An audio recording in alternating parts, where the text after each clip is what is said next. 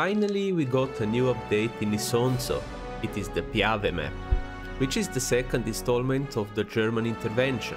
The next one is Monte Grappa, which we are expected to get till the end of quarter 2, this means by the end of June.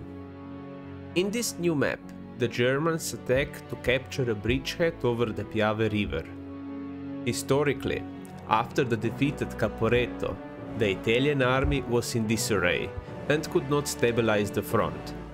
There were some occasional fightings going on, but the Germans and Austro-Hungarians were following the retreating Italian army. The Piave River was where Armando Diaz, the new commander-in-chief, decided to hold the line, even though the British and French thought of it not to be suitable. But the Italians managed to stop and hold the Central Powers there. The map is unlike any other map before, as it twists. It is not straight. There are 4 sectors. The first 3 have all a zone to capture and a destructible objective, while the last zone consists of a long bridge with a capture zone at the end of it.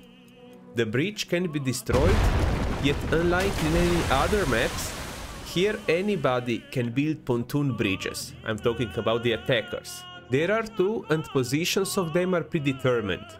You can build one section at a time. A bridge is made out of 4 sections, which facilitates the crossing of the river. Before you get there, however, you have firstly to fight through vineyards and urban environment, capture ruins of a castle, blow up artillery guns in the village. Targets in the next sector consists of a small hill overlooking the village.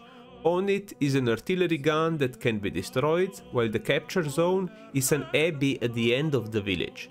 The third zone is located by the river. Here are mostly fields with some farmhouses. There is again an artillery piece to be destroyed and a house to capture, which seems to have been the office of High Command or something similar. And after this you progress to the before mentioned bridge. Beside the new map, we got additional options for hosting a game, as well as 2 new pistols.